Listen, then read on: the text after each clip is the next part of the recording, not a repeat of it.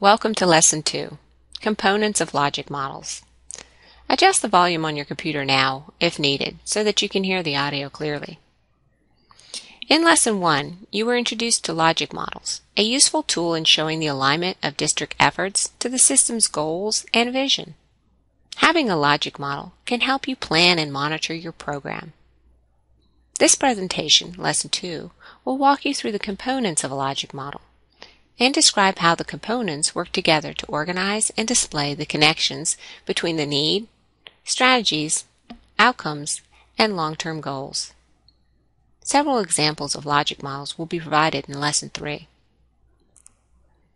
After viewing this presentation, you should understand the basic components of a logic model, the interconnection between the components, and how this interconnection depicts the alignment of program strategies and goals to inform the monitoring process. Finally, you will understand how to construct a basic logic model for your program or initiative. Okay, let's get started. Prior to beginning your logic model, it is helpful to clarify your area of need with available data. In other words, the problem or issue you are attempting to address. To uncover your problem, you will want to consider conducting a needs assessment, checking available data, and prioritizing your needs. The first step in developing your logic model is to clearly state the need you are planning to address and the data that supports that need. Sometimes staff members have an idea for something to try, but have not clearly determined why it should be a priority to implement. Quality tools such as the 5 Whys or the Bone diagram, described in Lesson 1, can help state the reason more clearly. Sometimes you will start with the data. Either way, find supporting data from existing data or a new needs assessment. The next steps are to consider the long-term goals for addressing the need and determine the strategies you think can accomplish these long-term goals. You will then want to determine the resources it will take to implement the strategy, whether they are available or whether they could be secured. Finally, lay out the short-term and intermediate outcomes that can help you monitor the success of your efforts. You can write them generally at first. Eventually, you'll want a specific timeline for accomplishment and a SMART goal of what you will measure. A logic model can be utilized to organize and depict this process. Basically, a logic model depicts the order and connections between the need, the strategies and resources, the short-term and intermediate outcomes, and the long-term goals that you have identified. Thus, a logic model will enable you to organize and display the sequence and connections between the need, strategies, and outcomes of your program or initiative. First, note the need based on your review of new or existing data. Next, fill in the approach that you have identified or developed to address the need and the resources needed to implement your strategy. Short-term outcomes represent first changes expected in knowledge, skills, attitudes, or behavior, i.e., direct outputs of your work, usually expressed in numbers. Be sure short-term outcomes include changes in knowledge, skills, and behavior of those who are implementing the strategy. For example, if your initiative requires training, you will want to set a short-term outcome associated with the number or percentage of individuals you would like to see trained, i.e., 100% of teachers trained in Program A. Remember to include process checks along the way, either as short-term or intermediate outcomes, and establish your expected timelines for each outcome.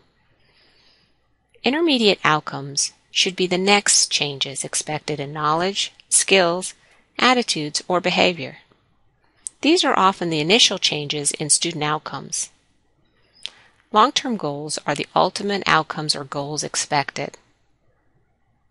Then check connections. Add arrows to indicate relationships between strategies, activities, and outcomes. Finally, discuss your draft model with other stakeholders and revise as necessary. Usually, you'll want to revise at least once. This model has depicted a simplified logic model for ease of explanation. However, logic models can and should be adapted for your program or initiative. In this example, the basic logic model has been modified to separate the strategies from the resources. You will note that the resources are now located at the bottom of the model. While the key components within a logic model, the need, resources, strategies, outcomes, and goals, are crucial elements of the graphic depiction of your program efforts. You should not attempt to force your initiative into a restrictive model. The presentation of the logic model components should be adapted to represent the sequence of your program or initiative. For instance, if your program has multiple short-term outcomes, then the need can be moved to the top of the model, as in this example, to allow space for an additional short-term outcome column. To fully grasp what each component is designed to capture, it may be helpful to consider an example at this point. Let's begin by examining a very basic logic model.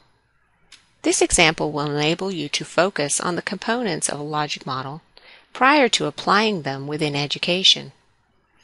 In this example, our fictitious company has identified a need to reduce the number of illnesses reported as a result of contaminated food.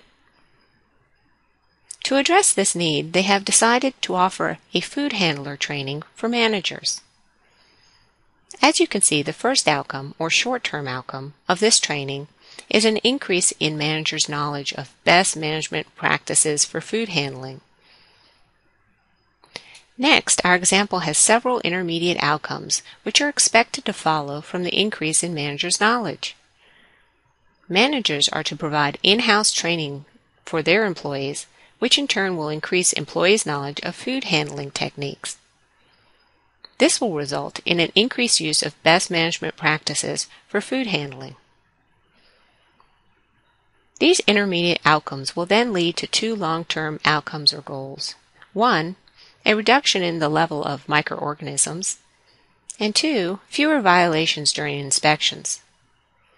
Finally, if each of these early outcomes are met, then the intended long-term outcomes or goals of fewer illnesses reported should follow. By now, you know you must begin the monitoring process by clarifying your need with data, considering your long-term goals, and determining your strategies and resources. You also have knowledge of a tool that can help you lay out your short-term and intermediate outcomes and connect them to your long-term goals to help monitor the success of your program or initiative. Now that you have a general understanding of this planning tool and its components, Lesson 3 will walk you through several educational examples to help you create a logic model for your program or initiative.